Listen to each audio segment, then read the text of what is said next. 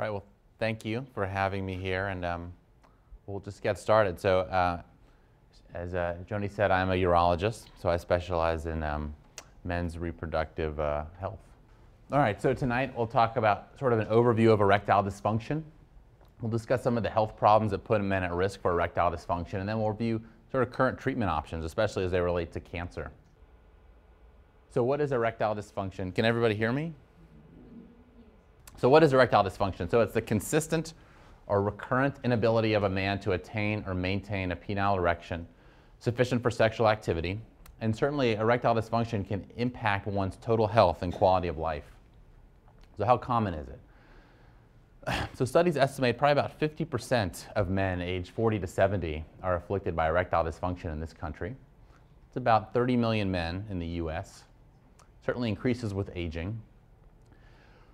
And when we look at etiology, probably about 90% is organic, about 10% is psychological. So there are many organic or physical causes that we can identify. So this is the data of the prevalence of erectile dysfunction in this country. So this is from the Massachusetts Male Aging Study, so a large cross-sectional study of men in Massachusetts, age 40 to 70, and what you can see is 52% of men have erectile dysfunction of some form. So you can certainly stratify by severity into complete, moderate, and minimal, but still more than half of all men in this age group have some form of erectile dysfunction. So very, very common.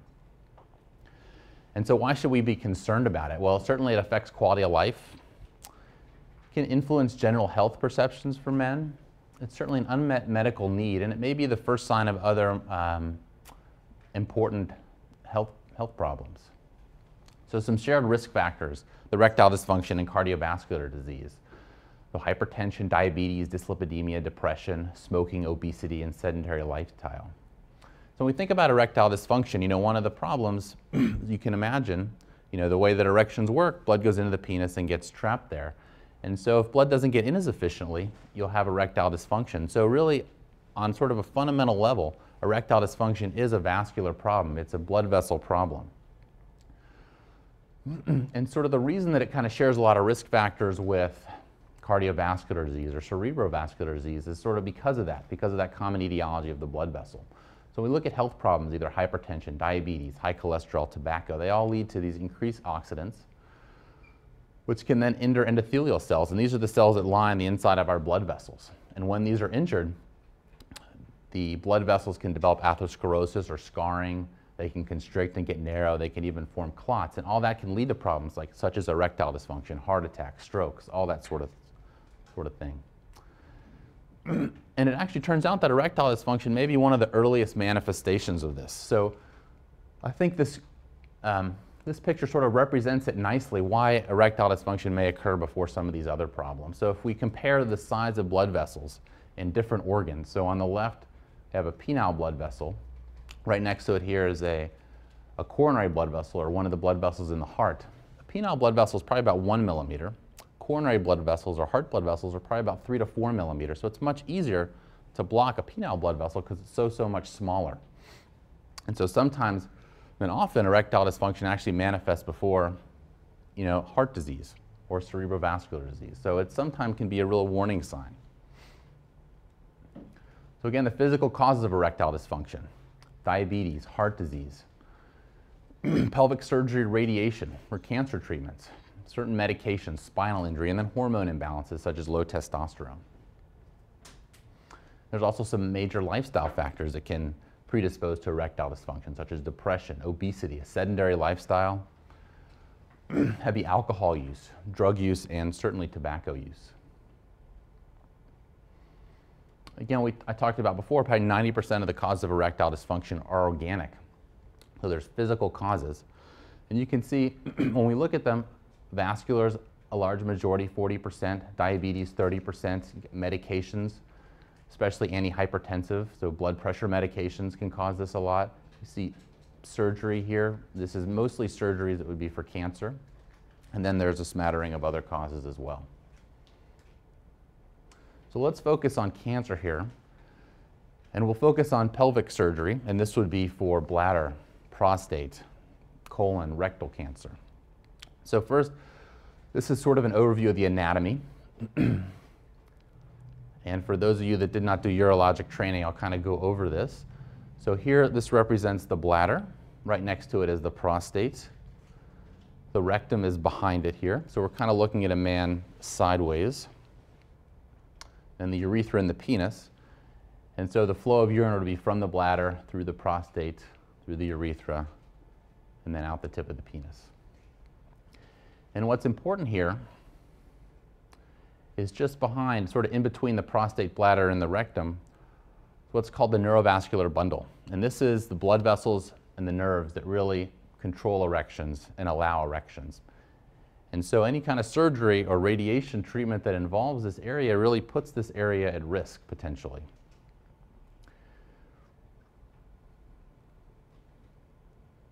And so when we look at it in another way, this is sort of another view where we have the same view that we saw before, but now we're going to look at cross-section of these two areas. So this is the prostate here.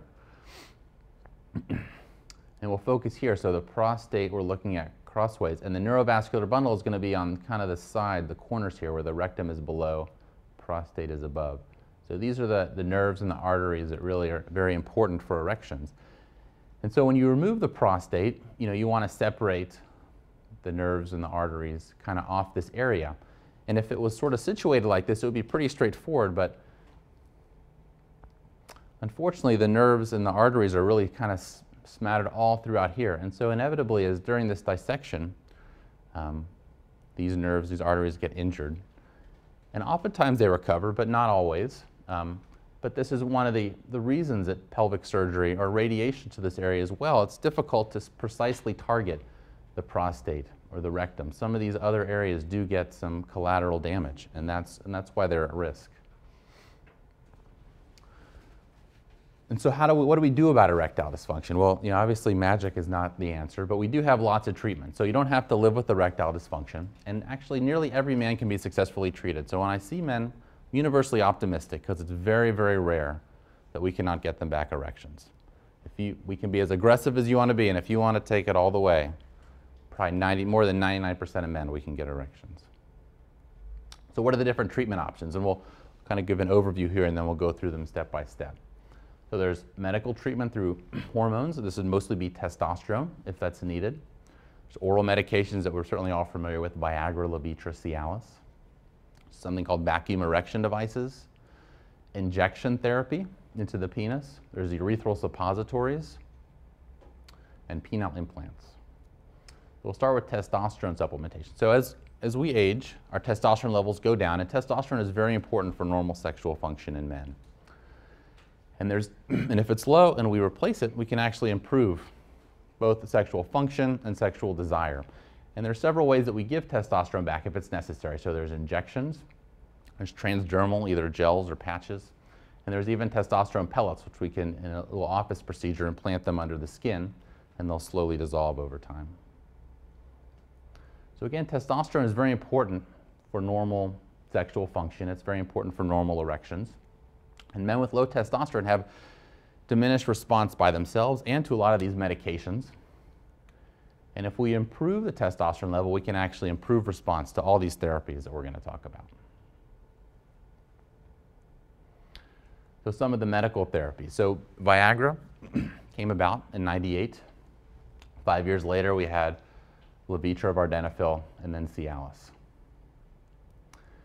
And these have been well studied, well more than 100 trials, well more than tens of thousands of men now.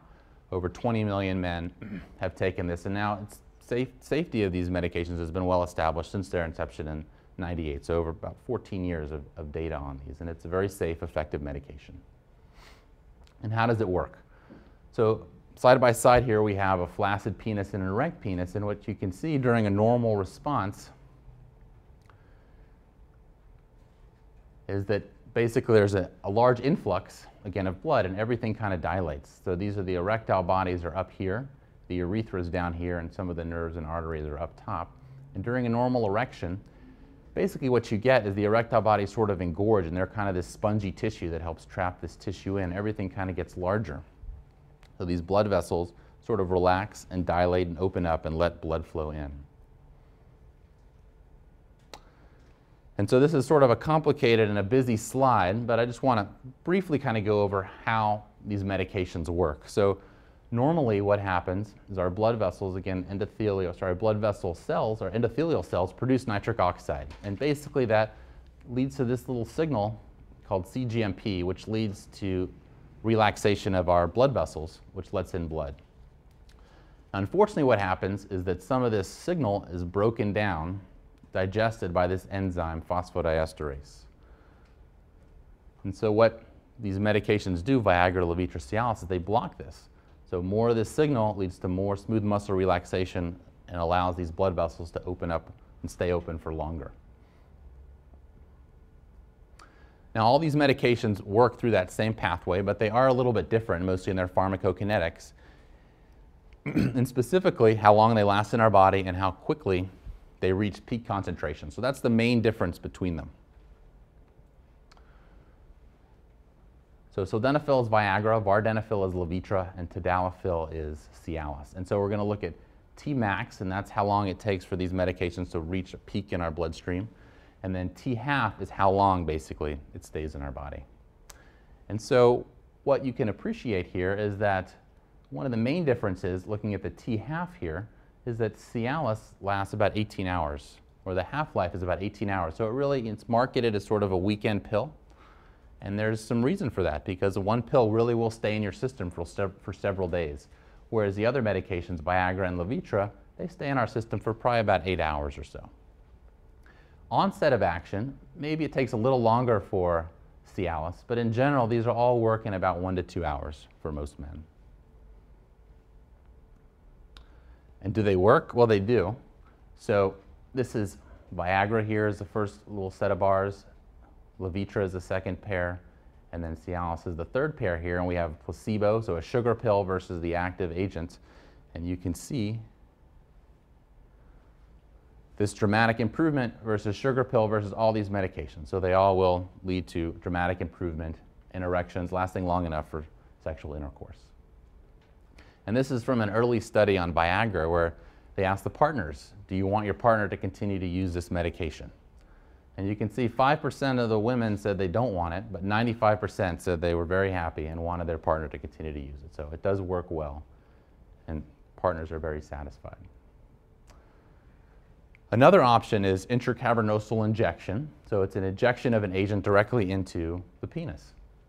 And the agents that we use are actually very similar mechanistically, you can think, to Viagra in that class. Basically, they allow dilation of these blood vessels at a very local level. So again, if we kind of come back to the cross-section of the penis, in these erectile bodies here, we inject the agent.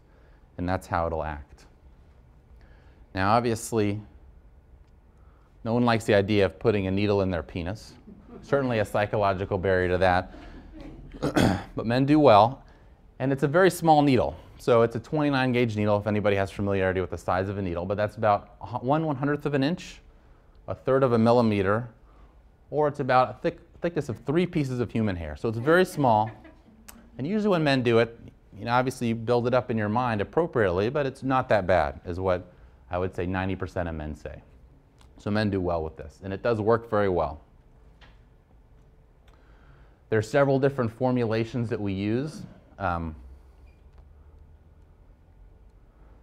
We can actually get it compounded to really bring the cost down. So I don't know if anybody has any experience with Viagra, Levitra, Cialis. Those tend to be pretty expensive medications. So insurance sometimes pays for some, but if you're going to buy them by yourself, it'd be $15 to $25 each. These injections can probably be about $2 to $4 per injection. So for cost-effective reasons, it's hard to beat these injections. Now, another option is a urethral suppository.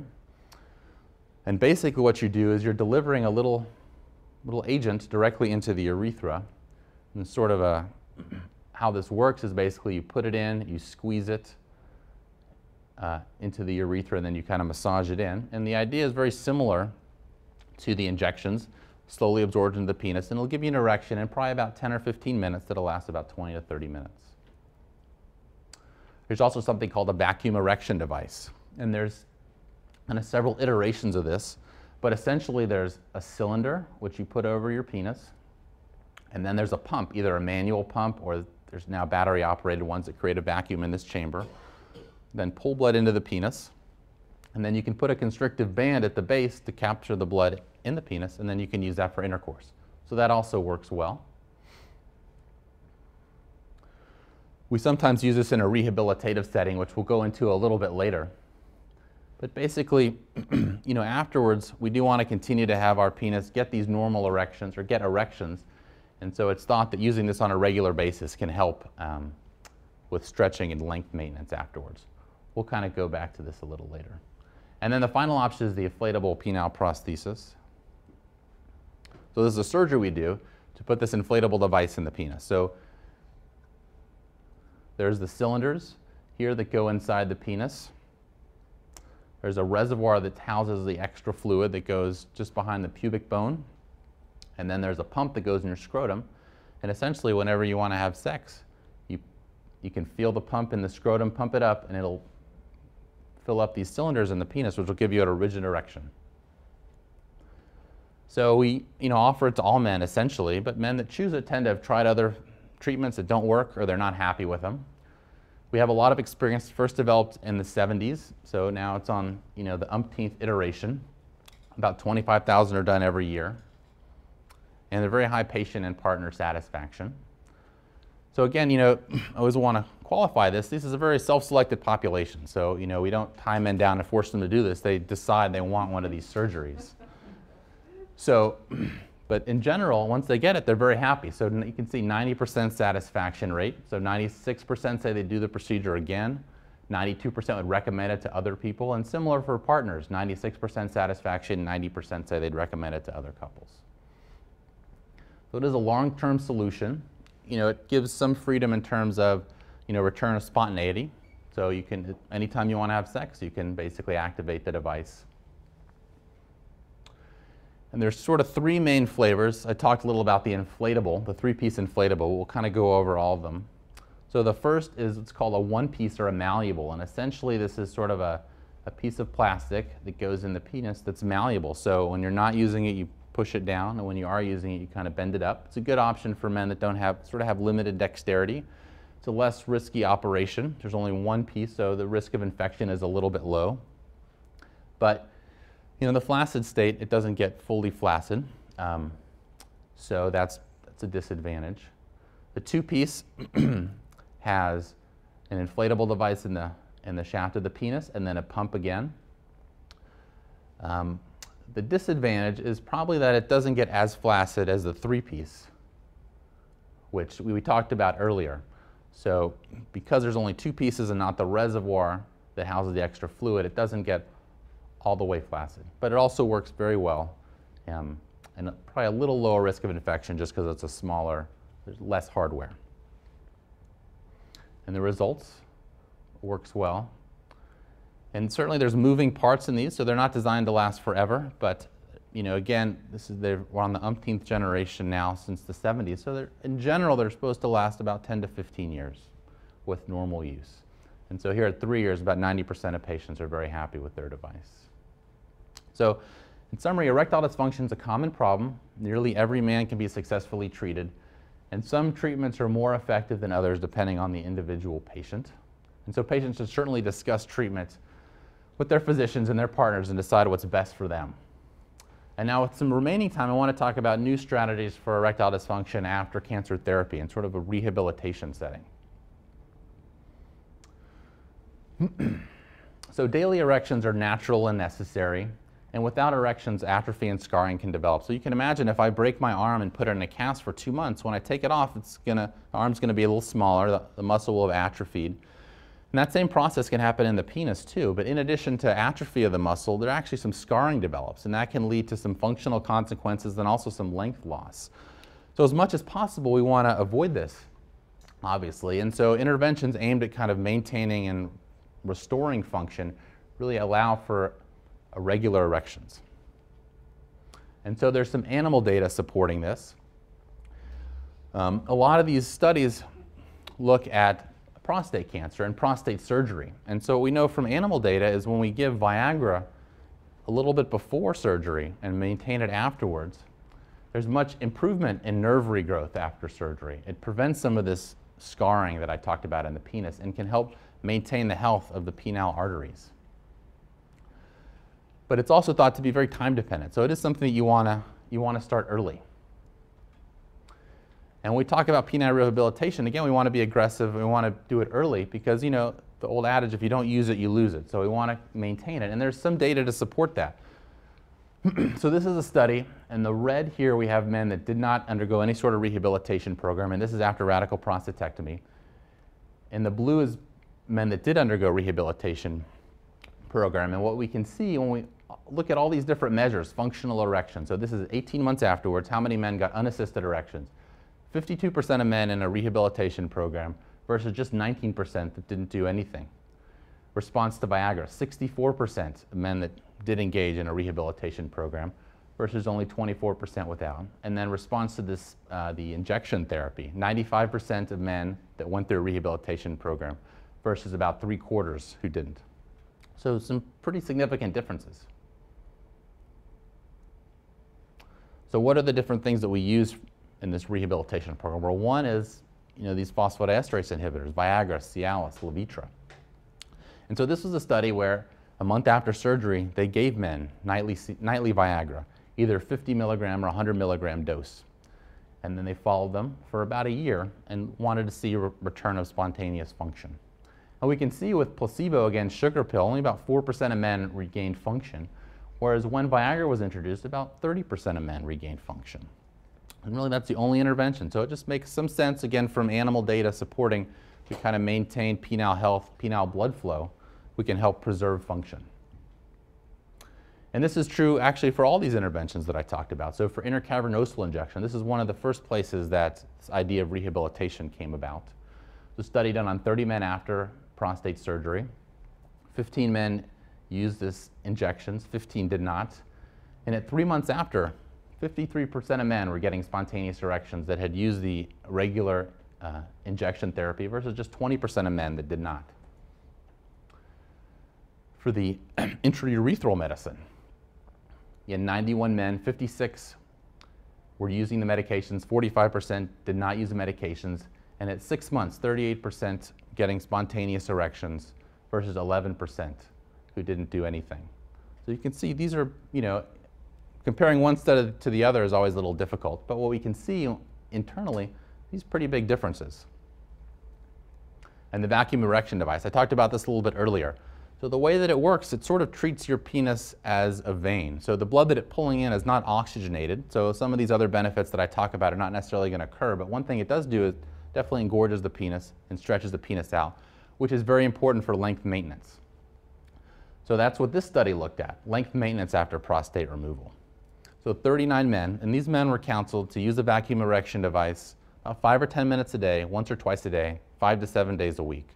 And so they wanted to see who actually did that. So about 36% of men did it about 50% of the time. About 3 men used it less than 25% of the time, and they basically just looked at length maintenance, so they measured penises. And what we can see is that the men that used the vacuum erection device on a pretty regular basis, only 1 man had greater than a centimeter length loss. However, men that didn't really use it, 2 of the 3 men, again, small numbers, but still pretty interesting, had a greater than 1 centimeter length loss. So it kind of makes sense if you stretch your penis out regularly, as all the nerves are regenerating after surgery, hopefully we can maintain length. So at Stanford, we do prescribe to this. We have a pretty aggressive penile preservation protocol. You know, a lot of this, again, I see a lot of patients after prostate cancer surgery, prostate cancer radiation, but this can be tailored to really any cancer, and I think the same principles apply. But basically, you put them on early, either Cialis or Viagra.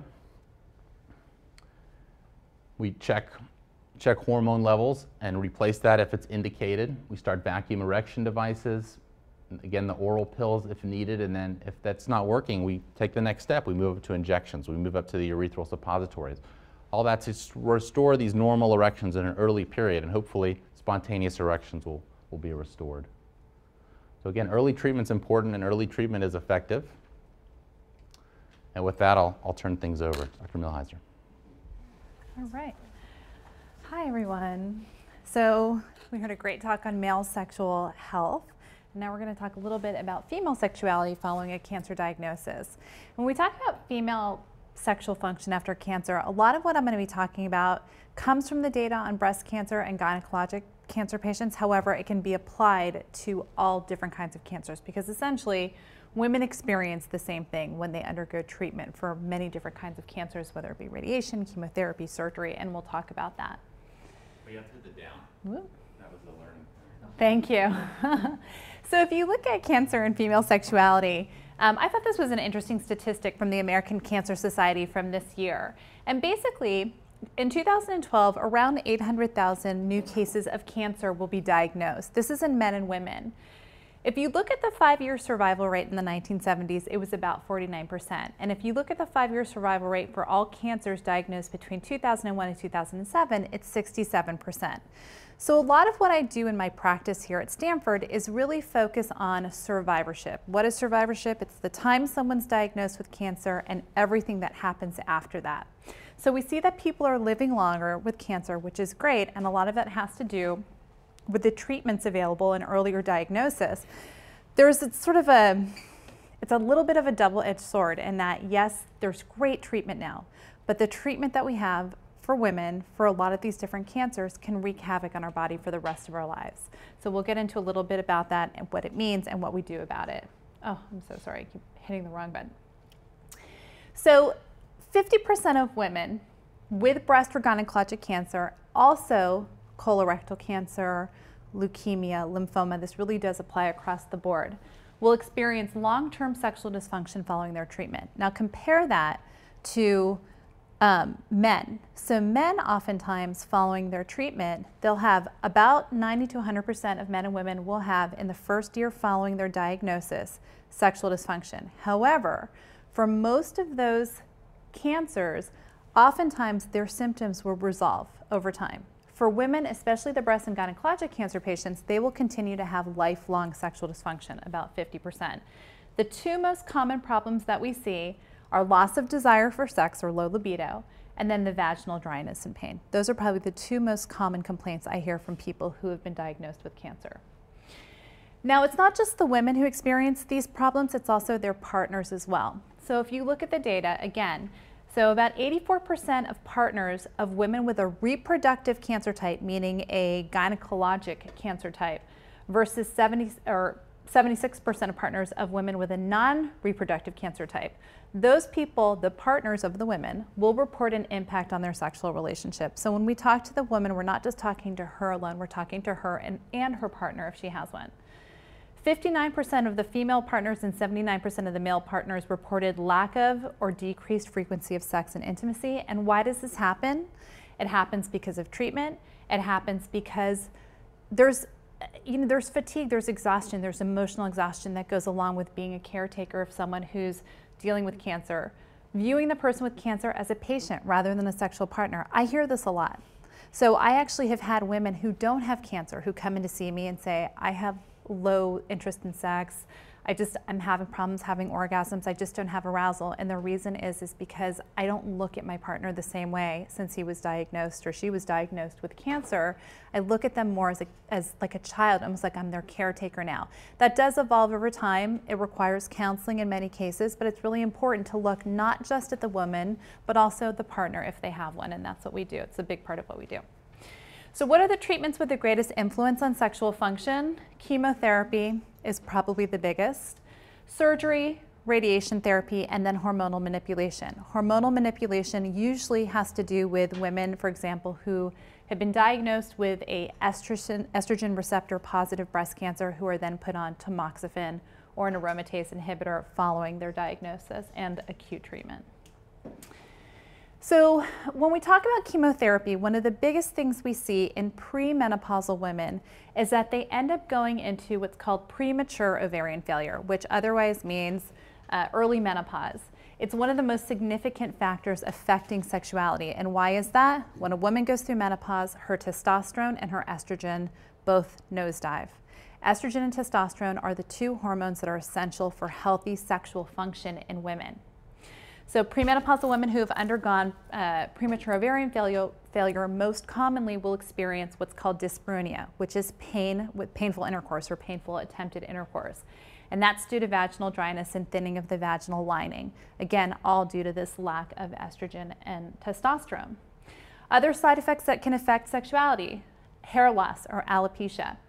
So that's one of the most distressing side effects for women. Many women, obviously, it impacts their body image. So one of the things that we always counsel oncologists, especially our residents when they're working in the oncology department for GYN, is not just to talk about losing hair on your head, because whenever we think of cancer patients who have undergone chemotherapy, we think of hair loss on the head.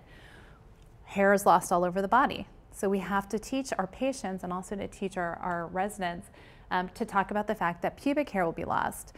There are women who will say, when I lost my hair, I just didn't feel sexual anymore because I felt like a child. I didn't have pubic hair, and children don't have pubic hair, and children don't have sex. So there's a lot of, we have to think about the psychological impact as well. Fatigue is a big one. If someone's tired, this doesn't matter if you have cancer or if you're working too hard or if you have kids, fatigue leads to loss of sexual interest. Weight changes, weight going up or down. Of course, the nausea or the nerve dysfunction that people can experience, so nerve pain that people can experience. And then infertility. This is another big one. Oftentimes women aren't told, you know, if you go through premature ovarian failure, there's a good chance you're not going to be able to have children in the future. Your fertility and your cycles don't always come back. So that in itself can have a very negative impact on a woman, what we call sexual self-schema, or the way they look at themselves sexually. This is also a very big challenge for the single cancer survivor. So for example, those women who are in their 20s and 30s who are single when they're diagnosed with cancer, they've now gone through chemotherapy and have gone through premature ovarian cancer failure. The big problem for them is, how do I talk to a prospective partner about the fact that I can't have children? How do I tell somebody that I'm 25 years old and I'm essentially a menopausal woman at this point? So this is a really difficult challenge for women who are young and single at the time that they're diagnosed. Surgery, you know, there's various surgeries that can impact sexual function, whether it be body image related to mastectomy, or for example, in this case, radical hysterectomy that we do with either uterine cancer or cervical cancer. This in itself can cause shortening of the vagina and disruption of vascular nerve supplies, which can then lead to difficulties with sexual arousal, orgasmic response, and oftentimes pain because the vagina has become shortened. What about radiation therapy? Well, radiation therapy is often used to treat breast cancer and pelvic cancer, such as uterine, cervix, and rectal and anal cancers. Radiation therapy is destructive in that it kills both cancerous cells, which is the goal, but it also kills healthy cells as well, and that's what leads to the side effects. What are these side effects? Well, for many women, it's fatigue, range of motion difficulty. So for women who are getting radiation for their breast cancer, they can also often have shoulder immobility as a result. Skin changes, so sort of redness and tenderness to the skin. Loss of hair in the area, which can be, again, problematic for people undergoing pelvic radiation therapy. Vaginal stenosis. This is probably the one that I see most common in the colorectal and anal cancers, as well as the pelvic cancers. So vaginal stenosis is when the vaginal lining literally sticks together because of scarring. And so a woman's vagina is usually about that long. It's usually about 10 to 11 centimeters. It's very common for a woman to come back after pelvic radiation therapy and her vagina is half that size.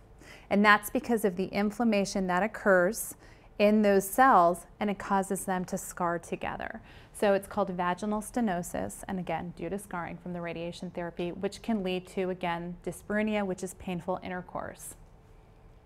It can also, if you're having abdominal radiation therapy, it can also affect the ovaries and also lead to infertility as well. So what about these hormonal manipulators that we were talking about? Well, this is a big one. Has anybody ever heard of an aromatase inhibitor?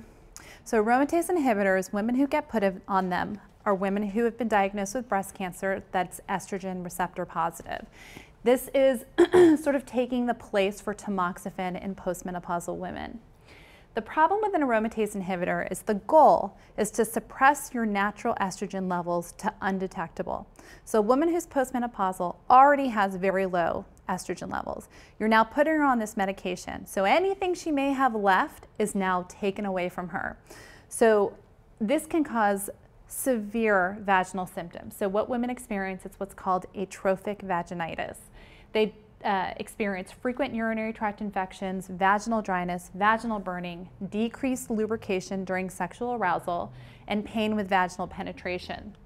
They can also experience menopausal symptoms. So let's say they went through menopause 10 years prior. These symptoms can come back: hot flushes, night sweats, insomnia, and irritability, low libido, and joint pain. So one of the biggest complaints women have is joint pain. So that's oftentimes one of the reasons that they go off this medication prematurely.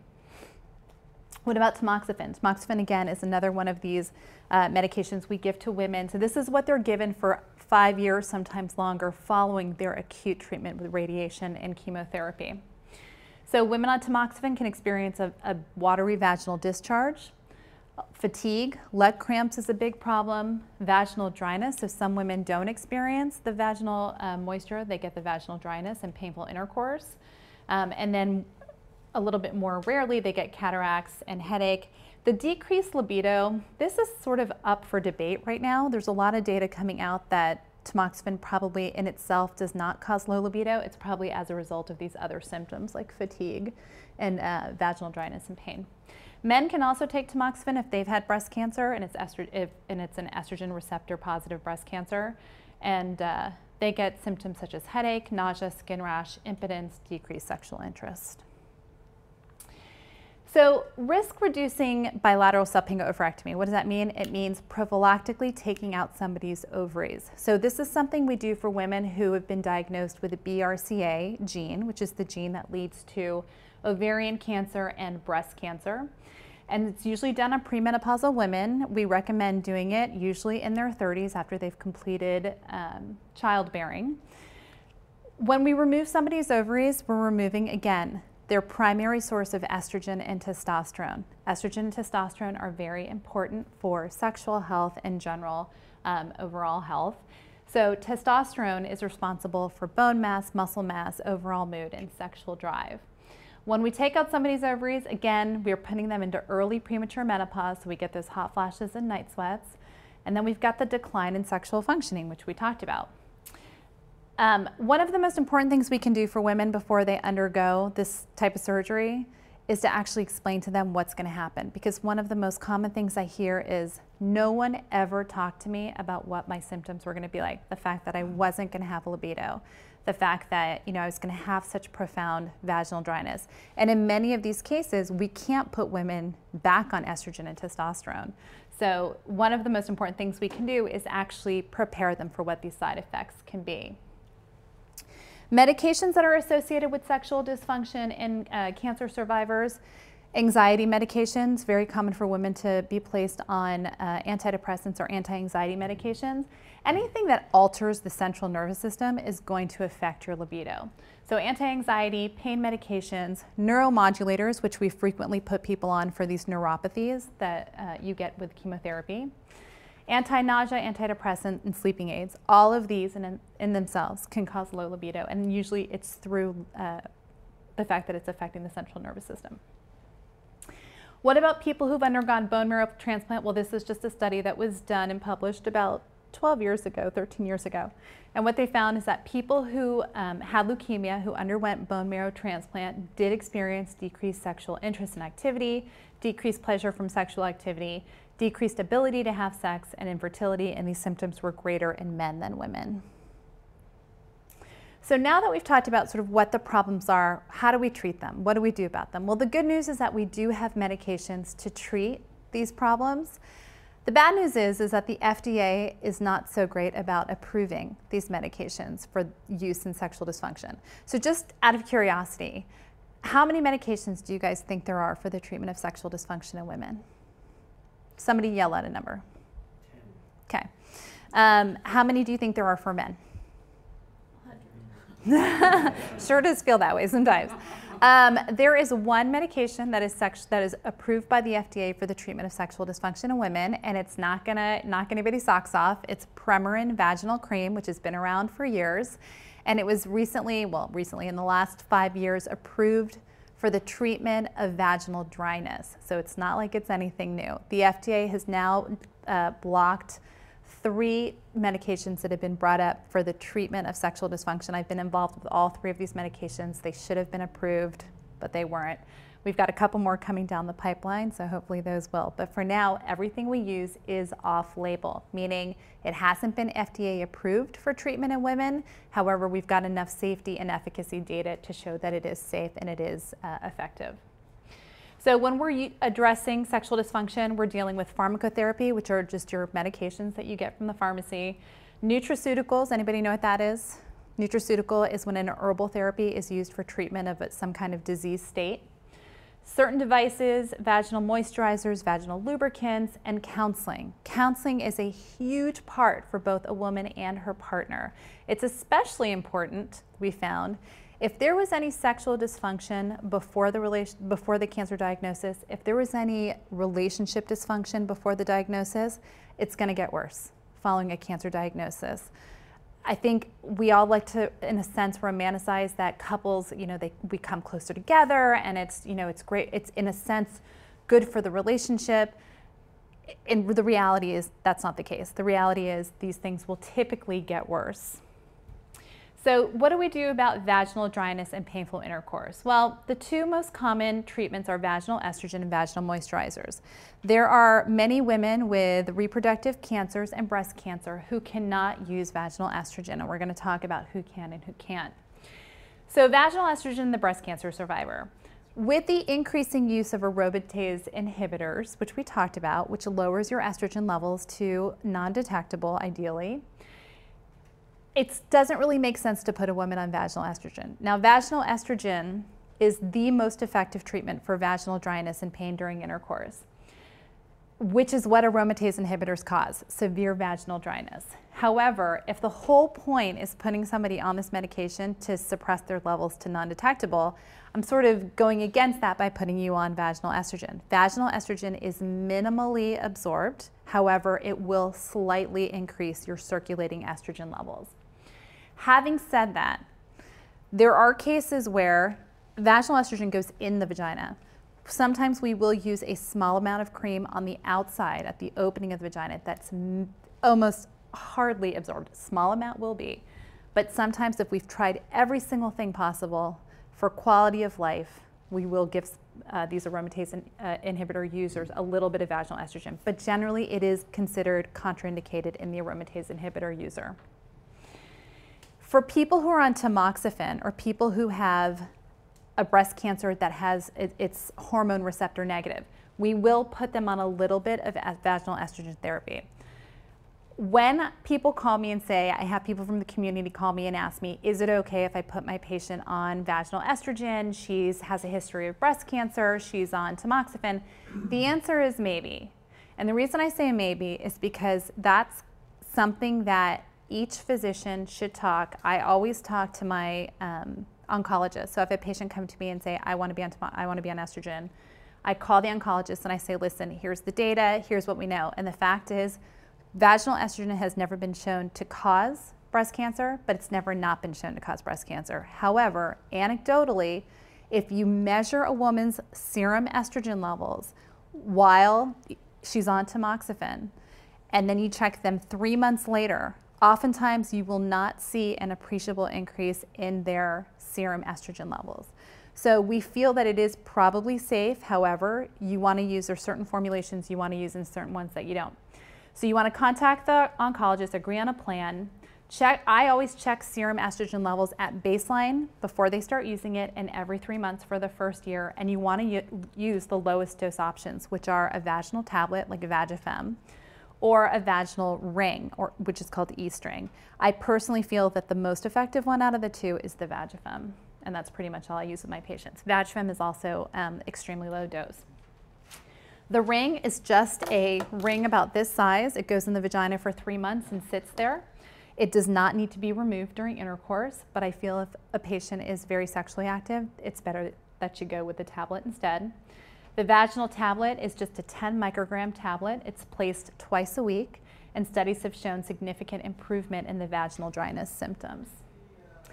What about those women who have been on aromatase inhibitors for a long time or have been postmenopausal for a long time, having severe vaginal dryness, pain during intercourse, and they come in, and remember we talked about the vagina being 10 centimeters?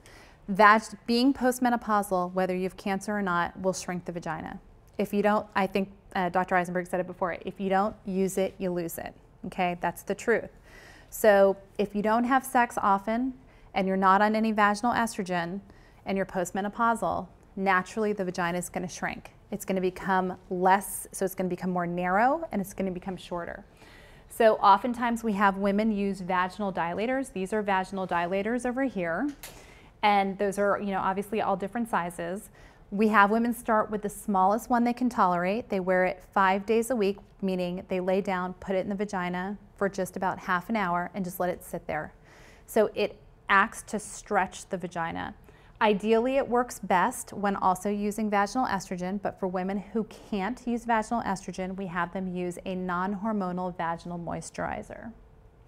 Non-hormonal moisturizers are non-prescription, basically act to replenish water to the vagina. They last longer than just a lubricant, which is what you would use during sex. And it's used, like I said, for dryness. One of the most commonly used is Replens. Has anybody heard of Replens before? Replens is extremely effective, but you have to use it 3 days a week, and you have to use it for at least 2 months to notice an improvement. So a lot of people will come to me and say, I used it for a week, I hated the discharge, and I stopped. It does cause a watery, clumpy vaginal discharge.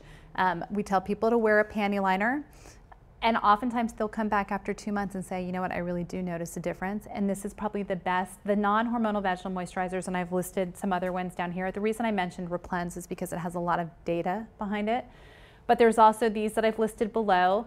I think the Me Again is actually a paraben-free vaginal moisturizer. I know a lot of people are really into having paraben-free items. Paraben-free items probably don't work quite as well, but the verdict, or the jury I should say, is still out on what impact parabens actually have. So for now, you know, I do recommend the Replens and all the ones that I've mentioned here. They used to have one called KY Liquid Beads, but that's actually been discontinued. That was also a very good one as well.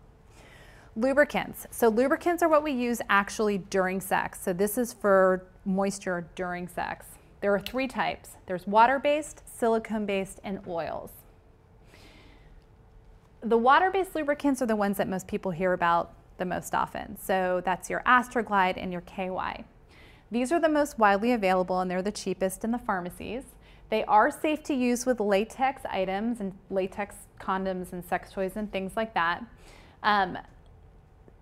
The thing with the water-based lubricants is that they do tend to dry up very quickly. So people will often say, I feel like I have to reapply it over and over and over again during sex.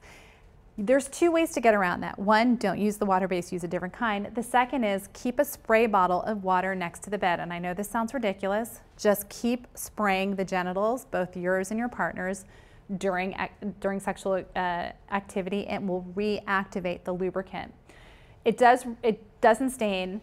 It rarely causes irritation unless it has glycerin. Glycerin-based lubricants tend to cause more vaginal inflammation and vaginal itching and yeast infections. So you can get it in glycerin-free options. That's very common to find. So for example, you can find, I think, Astroglide comes in a glycerin-free option. The next one that I want to talk about is the silicone-based lubricants. The silicone-based lubricants do last longer than the water-based. They can be used in water. They're very moisturizing. This is probably my favorite one for women who are menopausal, postmenopausal. Safe to use with latex condoms, but not good to use with silicone-based toys. So if you have a sex toy, just make sure it's not silicone-based plastic before you use the silicone-based lubricant because it can break it down. It's also available in glycerin-free options. It can be used as massage oil. It's a little bit more expensive and it is a little bit harder to wash off sheets. Oil-based lubricants, a lot of people like to use these because they feel like they're more natural, and that's fine as long as you're not using condoms or latex condoms. It may promote vaginal inflammation and irritation, so these are like the petroleum-based lubricants. The ones that I think are better are the natural oil lubricants that I have on the right. So avocado, corn, olive, I swear every time I give a talk, people will ask me extra virgin or virgin, whatever. And the answer is it really doesn't matter, and I promise you I've been asked that. The natural oils are much more, they're less irritating than the petroleum-based, and should also not be used with latex items. This is the name of an organic lubricant, so people like the idea of organic. It's called Good, Clean, Love, Almost Naked Personal Lubricant. I think you can buy it online. It's actually 95% organic and then 5% natural. Not quite sure what that means, but no glycerin, parabens, or petrochemicals, safe for use with latex condoms, and it is edible. So there you go, you've got it all in this package. It's probably not as lubricating as the silicone-based lubricants. So what about low libido? So I get asked what we do about low libido. Well, for people who it's not a contraindication for them to be on testosterone and they are post-menopausal, premenopausal women cannot be on testosterone because if they get pregnant and it's a female infant, that can cause what's called a virilization or male features to the female infant. Testosterone is good for, in general, desire, genital arousal, increases mood, increases bone mass and muscle mass. There was a study that was done looking at testosterone patch versus placebo in women who were not taking estrogen. It was a 52-week study. And essentially what they found is that there was an increase in sexually satisfying episodes within a 4-week period. And also there was increase in frequency of these sexually satisfying episodes. We do know that there's a 3 to 8% incidence of increased hair growth on face and body, as well as acne with people who use testosterone, although I will tell you I have plenty of women on testosterone therapy, and I think I've had 1 or 2 in the past who have had some acne as a result. In this study, 4 people developed breast cancer in the testosterone group and none in the placebo group. We've kind of seen this across the board where it's not, the jury is still out on whether or not testosterone promotes breast cancer. The answer is we don't know, and therefore we don't prescribe testosterone for people who've had a history of breast cancer. Testosterone in general, it's not going to make anybody feel like they're 20 years old again. However, in general, people will say, I think about it more, I dream about it more, and maybe I have 1 extra sexual episode a month. But having said that, that's good for them. Hey, I went from 0 episodes to 1, or I went from 1 to 2, and this is making, a significant impact on me and my relationship.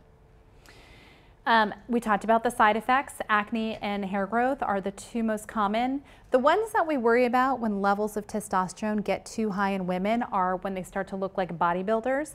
So they end up getting the hoarsening of the voice, they get the male pattern hair loss, which is temporal hair loss, and they get growth of the clitoris. Those things do not go away.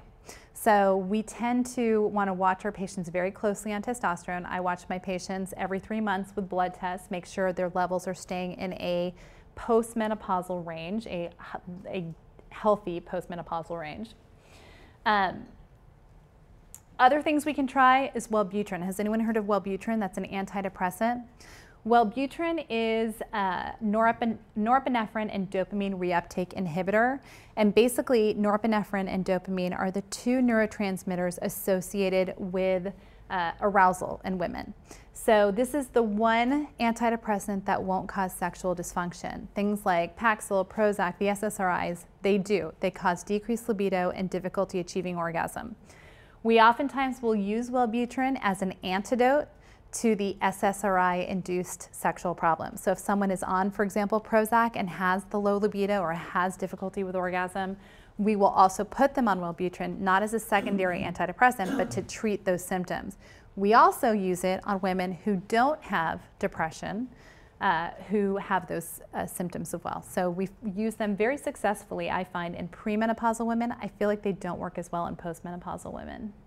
The dose is about 300 milligrams once a day. So you can do 150 milligrams twice a day or 300 once a day. Argin Max, this is an example of a nutraceutical. So this is something that's bought over the counter. It's not regulated by the FDA. It's a blend of L-arginine, which is an amino acid, damiana, ginseng, ginkgo biloba, and it's got multivitamin in it. You have to take, it's actually 3 tablets twice a day. The effect is typically seen after 4 weeks, and usually that effect is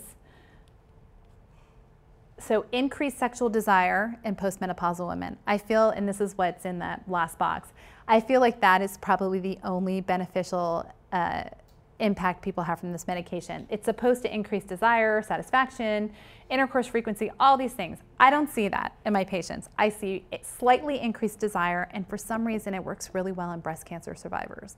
So I've had a lot of luck with this medication for women who cannot be on any kind of hormonal medication. It has no estrogenic activity in it. It's bought over the counter. Like I said, I think you can get it at GNC stores or at drugstore.com. Drugstore.com, by the way, is a great website for men and women. It's your everyday drugstore items, but it also has, they figured out that women and men want to go somewhere where they can buy their sexual health aids, for lack of a better word. And you can get vibrators, lubricants, movies, all sorts of things. And it comes in just your regular drugstore.com box, and it's, you know, buy your toothpaste, buy your vibrator. You can get it all in one place. So orgasmic dysfunction.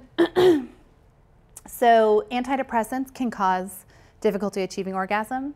Viagra can actually help premenopausal women who have healthy testosterone levels with orgasmic dysfunction if it's a result of their antidepressant.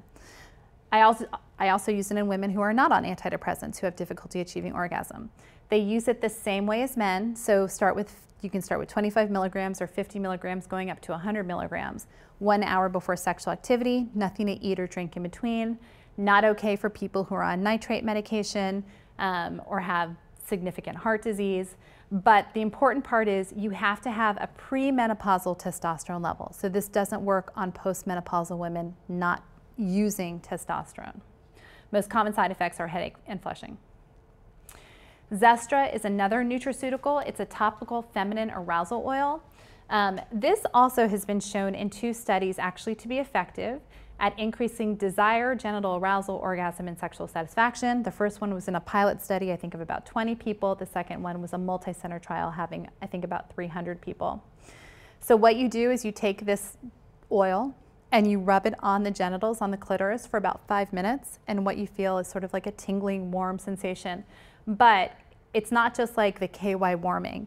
It actually has been shown to increase orgasmic intensity and decrease time to orgasm. The only thing I will say is that if you're postmenopausal and using it, you might just feel a little bit more burning. The most common side effect, about 14% of people have it, is mild to moderate burning at the application site. Can't do oral sex if somebody is wearing Zestra because you don't want to get it in the throat. But I have had good success with my patients who have used it. So in the last 5 minutes, because I know we want to get to questions before we get out of here, is just some clinical pearls. If there is, at the time of diagnosis, if there is relationship dysfunction or sexual dysfunction, that needs to be addressed early. I know the last thing on most people's minds after they've been diagnosed with cancer is having sex, but relationships will suffer, sexuality will suffer if there's a problem at the beginning. So getting counseling for that is very important. Body image counseling after treatment if that's an issue, and early treatment of vaginal dryness in both younger and older women, and pre-treatment fertility discussions. So before chemotherapy or surgery happens, talking about potentially freezing eggs before that if it's possible. Sex after diagnosis and treatment, I always tell women, become comfortable with those body changes. If you've had a mastectomy or if you've had lumpectomy, if a woman doesn't want to do counseling with a therapist, oftentimes I'll have her just do standing in front of a mirror once a day, becoming familiar, comfortable with her new body. That can actually be very effective. It takes a while for women to come to terms, especially younger women, it's been shown, following mastectomy.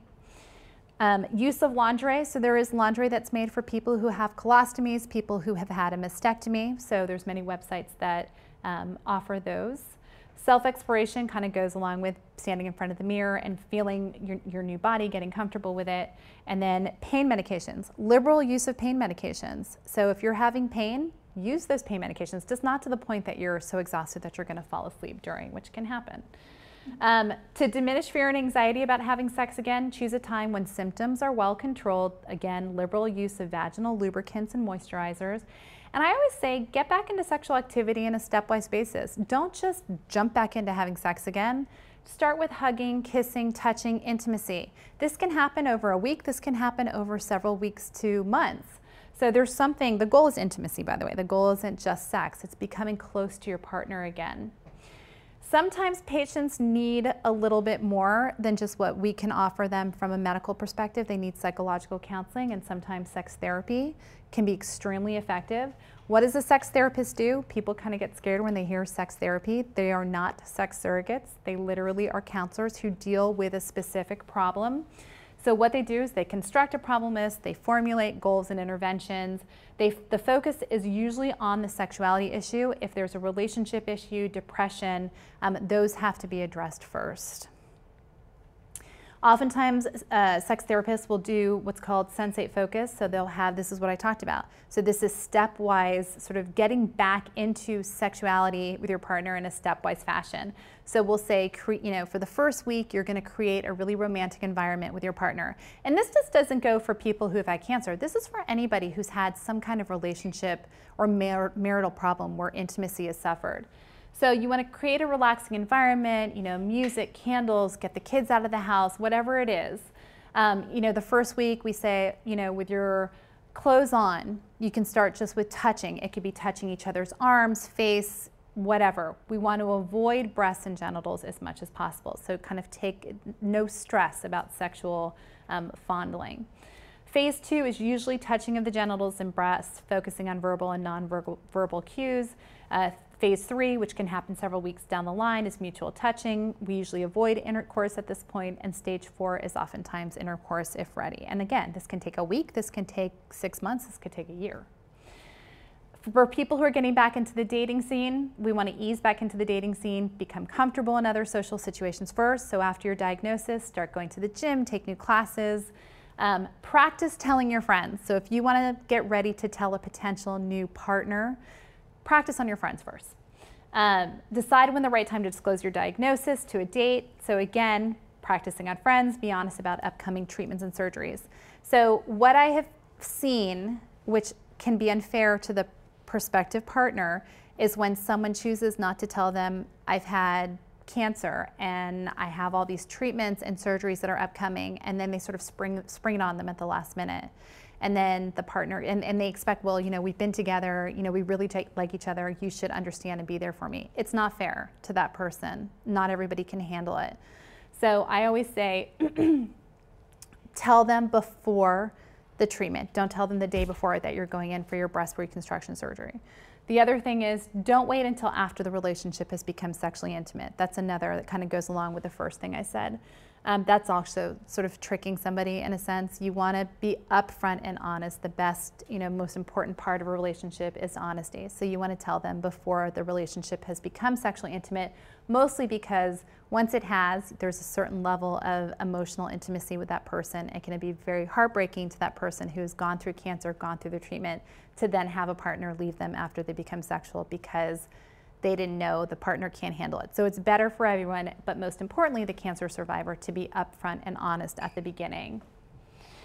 This is the last slide. This is just, I think, for overall general health, but there was a study that showed that women who had female sexual dysfunction, who also happened to have something called metabolic syndrome, who were put on the Mediterranean diet, which is fruits, vegetables, nuts, whole grain, olive oil, thing like that, compared to other women who just stayed on their everyday diet. The women who are on the Mediterranean diet did have improvements on something called the Female Sexual Function Index, and that is basically looking at all sort of areas of sexual functioning. So diet, maybe because you're feeling healthier, you're losing weight for whatever reason, feeling better about your body, can improve sexual function overall. And I think that's all I have for you. Oh, exercise. Improves energy, overall well-being, enhances mood. So that can also be very good for sexual function. Thank you very much. So I think we have time for questions, yeah? 15 minutes, maybe? Yeah? Okay.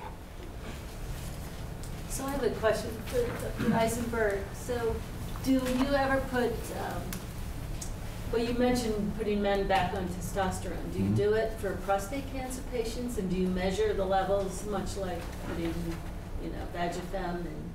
Yeah, that's a great question. So the old way of thinking used to be that, putting a man on testosterone with a history of prostate cancer was sort of like adding fuel to a fire, pouring gasoline on a fire.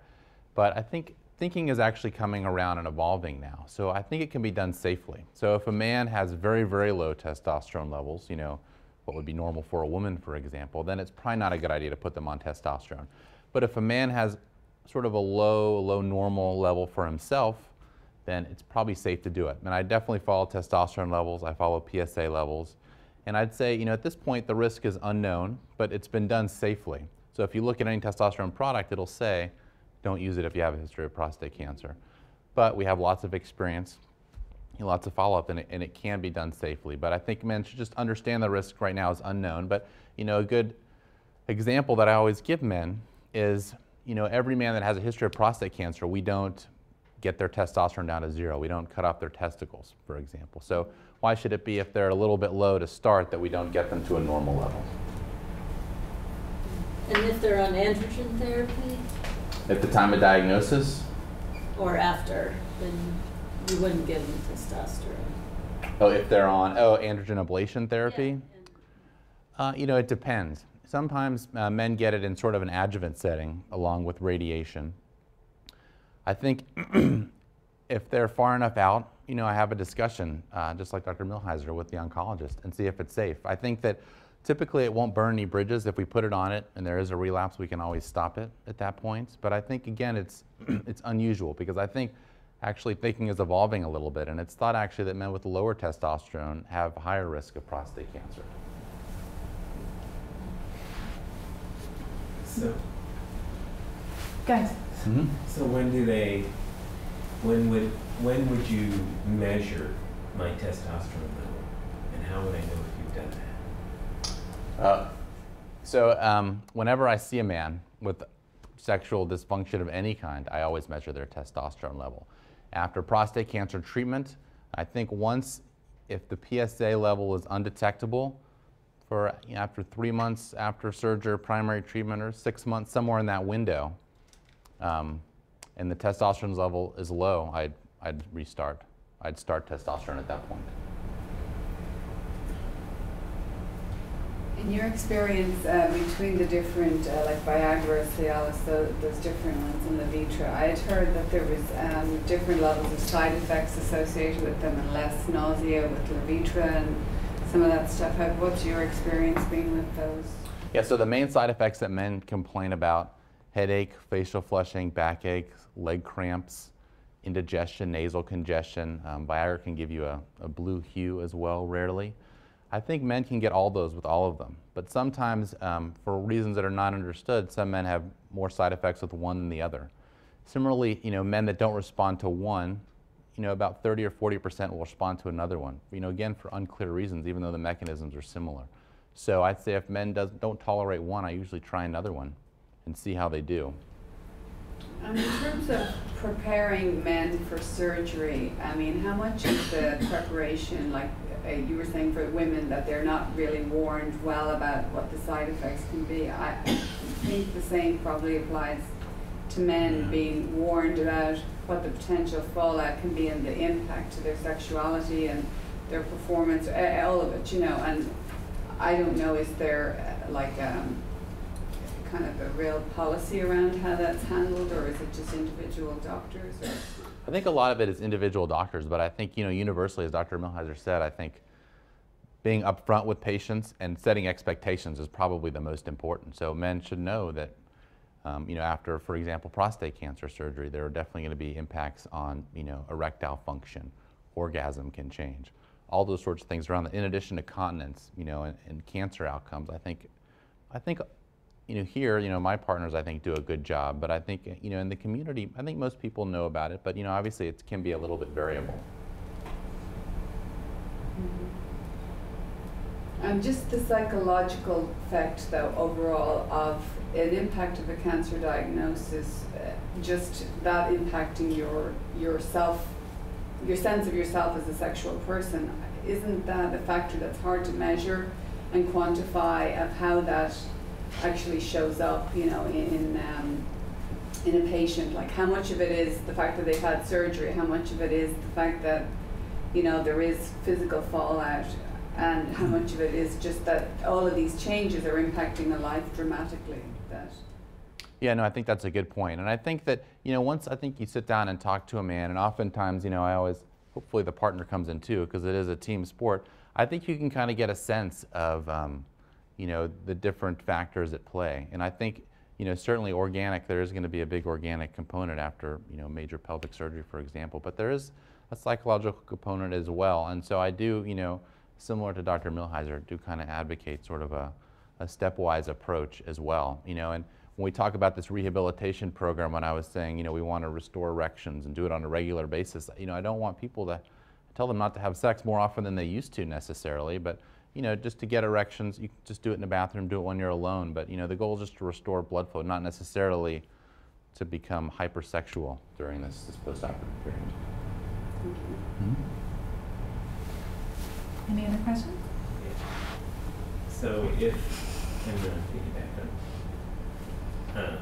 So if Cialis and Viagra and what I'm also trying to think, that if it's like it varies and sometimes doesn't work at all, and have used other injections, which is just ridiculous. I'm kind of, what do you do? What, you know, what are there other options? You know, what are the other options? And yeah, so there's, I mean, those are two of the options. You know, we talked about, so there's oral pills, you know, the Viagra, Cialis, Levitra. Always check testosterone, because if it's low, we can make you more responsive. We also go over proper dosing as well with, you know, Levitra, Viagra. It's very important you take it on an empty stomach, so that could potentially be a reason for, you know, sometimes not working. I also, you know, again, FDA approvals up to 100 milligrams. Dr. Millheiser said for Viagra, for example, sometimes I'll go up to 200 milligrams as long as men are tolerating it. So you can go up a little bit higher on some of the medications.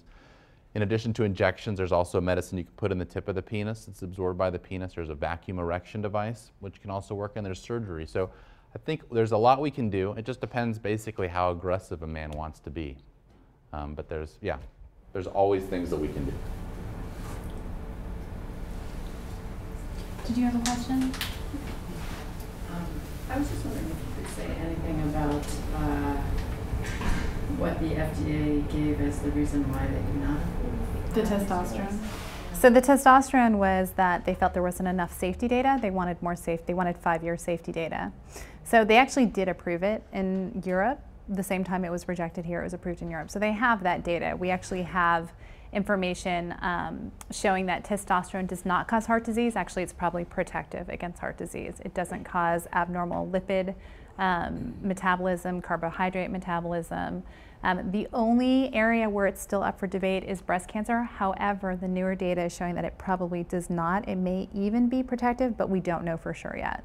So we just, you know, we have to counsel patients that we don't know absolutely whether or not it could potentially promote breast cancer, and it wouldn't be recommended for, it would be like hormone replacement therapy, right? We, you know, the jury's still out on whether estrogen alone or estrogen progesterone causes it. We know there's a link, so therefore if you're at high risk, you know, you're not supposed to be on it. You're only supposed to be on it for a short amount of time. It's the same thing with testosterone. Were there other therapies that were also put before the FDA? Yeah, there was one called flibanserin, and that one was also initially being investigated as an antidepressant, but actually was shown to increase libido. So it was for women who, I think they put premenopausal women on it, but it was sort of another safety issue again that sort of blocked it. But the data was there that it was safe and effective. And, you know, listen, who knows? We still live in a sense, a very puritanical country. Who knows? There's certainly a lot of medications that are available for men that have significant side effects. So why would it be that they keep blocking ones for women? So, you know, people have their arguments as to what it is, but they, you know, they said, listen, for both of these, we just need more safety information. Is that coming? So with the testosterone patch, there was, unfortunately, it's kind of sad, there was a medication called Libigel, which is a testosterone gel, which was going to be going up. That was the next one on the pipeline to go up for approval. But actually, they didn't meet some of their endpoints in the data that they were looking at. So I think they've sort of had to go back and sort of revamp things a little bit, meaning it wasn't as effective as I thought it was going to be. But we know that with testosterone. It's not, listen, it's not going to make you want to have sex all the time like you're 20 years old again. But hey, one extra episode per month can be very important, like I said. So, there are some medications that are certainly being looked into right now and being developed, and hopefully over the years we will have something. But we do have medications, like I said, that are off-label that we can use very effectively in both pre- and postmenopausal women who have had cancer. I might have one question about the pumps and the injection.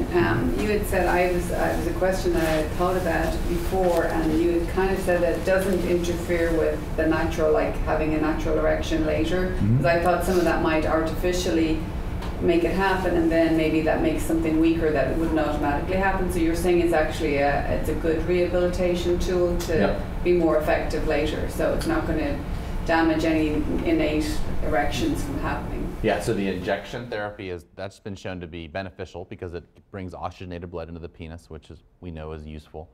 The vacuum erection device can help length maintenance, not necessarily restoration of normal spontaneous erections, but just maintenance of length after cancer treatment. The medication, Viagra, etc., that also brings oxygenated. Yes, but that has to be done on a very regular basis. So just a question, what's the soonest that you, after surgery, prostate surgery, that you start people on the medication, Viagra or whatever? It depends how aggressive a man wants to be. Sometimes in the hospital, sometimes a catheter removal, at 10 to 14 days.